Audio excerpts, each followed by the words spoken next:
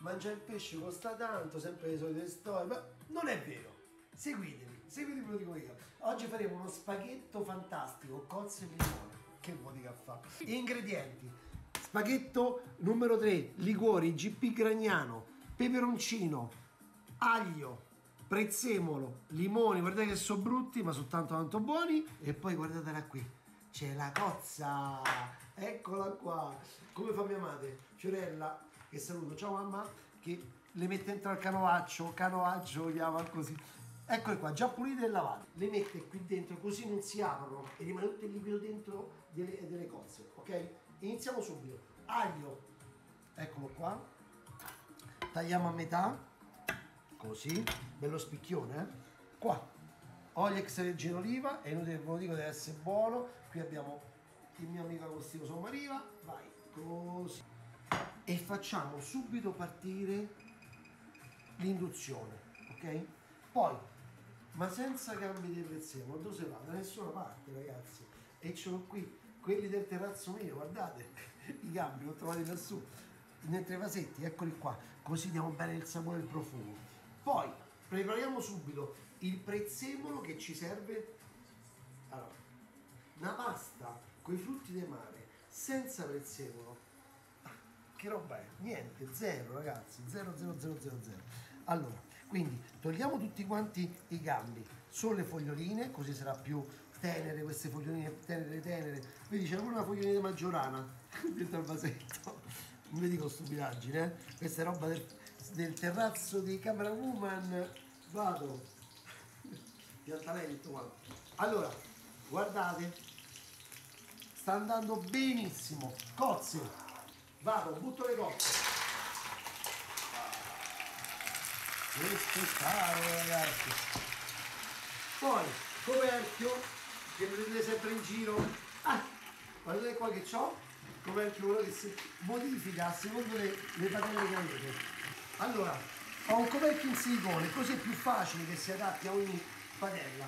Poi sfoglio, continuo a sfogliare. Un'altra maggiorata, si infila sta maggiorata, vai così. Sentite il rumorino che fa? La padella? Le cozze, sentite? Piano piano si stanno aprendo. Così, piano piano. Vado, trigo il prezzemolo finemente.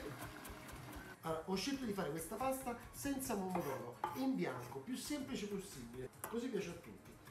Un attimo, vediamo un po' come stiamo messi. Ci vuole un altro pochino. Sottile facciamolo, guardate, così. Vedete come tengo il coltello? La punta e il manico. La punta però non qui, qua, perché sennò rischio di farmi male. E ruoto. Ok, così. Fuoco alto, induzione al massimo potenza quando dovete aprire le cozze o i molluschi. Poi mescolate, qualcosa si sta aprendo, vedete? Mamma mia che profumo ragazzi. Allora, cosa importante, questa segnatela, non ve la dimenticate. Che cosa? Che dovete sentire l'odore, niente è di più veritiero del vostro naso. E io quando a nozze. Allora quindi deve dare odore, un profumo, non una puzza. Se puzzano, capite sta mano? Via, al secchio, mi raccomando. Quindi devono profumare. Eccoli qua, ci siamo ragazzi, ci siamo!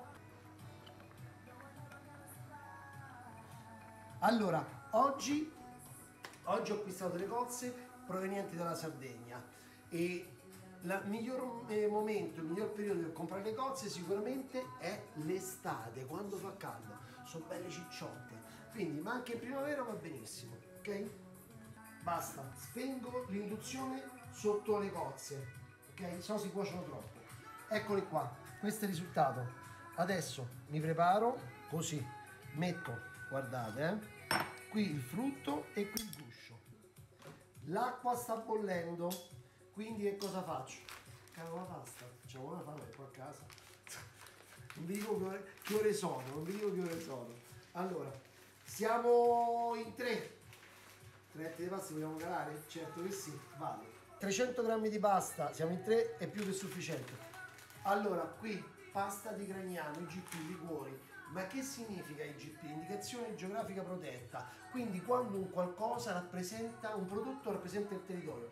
Perché? Perché questa pasta, per fare questa pasta di Gragnano, utilizzano dell'acqua di una sorgente, dei monti lattari, e senza quell'acqua non viene quella pasta, quindi solo lì si può fare, ok? Giriamo. Abbiamo adesso 7 minuti di tempo per pulire le cozze. Vai, veloci, devo correre, sto sbrigando. Quindi poco sale nell'acqua della pasta, mi raccomando, la metà di quello che mettete solitamente, perché le cozze sono belle saporite. Senti la musichetta? Ma la mangiamo una cozzetta, volevo assaggiare? Eh sì.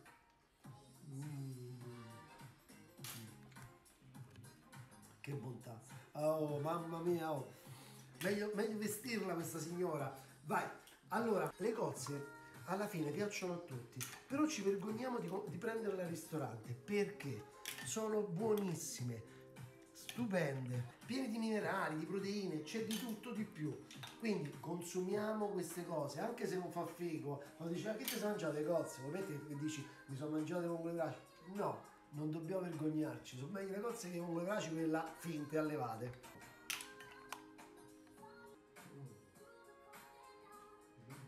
Che bontà, ragazzi. Beh, ti riempie la bocca, bella, cicciotta.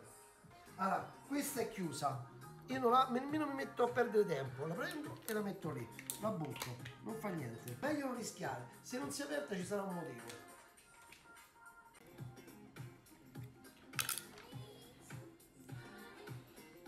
Allora, adesso verso il liquido di cottura, guardate quanto ce n'è.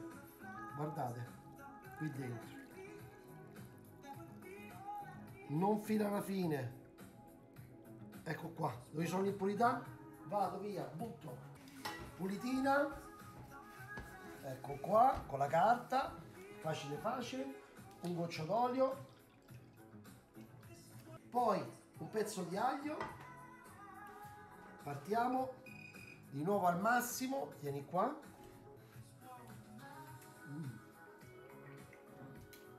Duretta. Siamo ancora in tempo, quindi abbiamo un minutino. Appena era solo l'aglio, butto la pasta. Quindi fuori dal fuoco, un goccio di liquido di cottura. Ecco qua.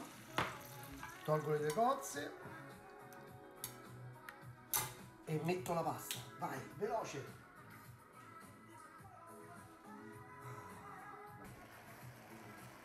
Un'altra informazione, ma che vuol dire essiccata lentamente? Essiccata lentamente è quando non si superano temperature elevate, quando si asciuga la pasta, quindi tante proprietà della pasta rimangono, soprattutto le proteine, non si volatizzano, ok? Quindi la pasta di Gragnano IGP è essiccata lentamente. Questo è un segno di alta qualità. Adesso prezzemolo, così, poi cozze.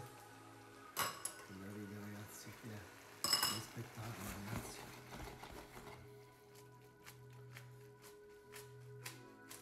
Mamma mia.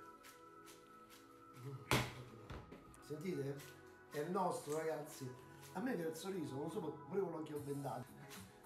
Ecco qua. Adesso il limone, la parte quella profumata, me l'hanno dato i miei vicini di casa, che hanno una casa al mare. Non sono di Sorrento, sono qua del litorale romano, e profumo eccezionale. Parto così.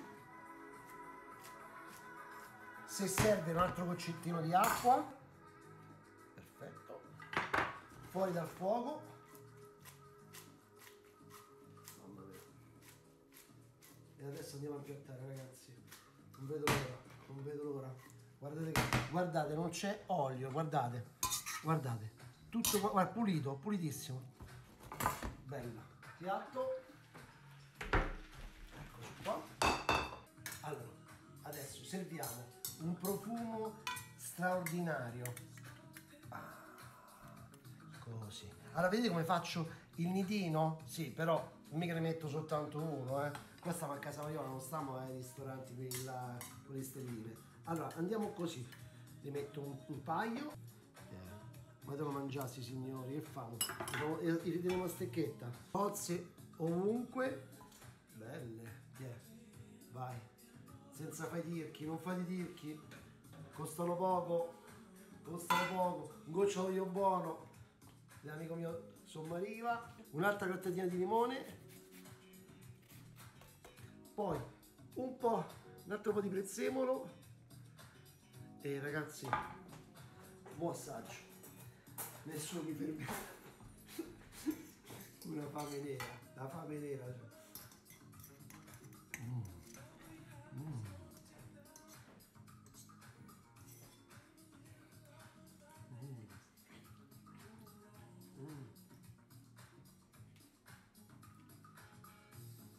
Una bontà, semplice, economico, ma tanta qualità.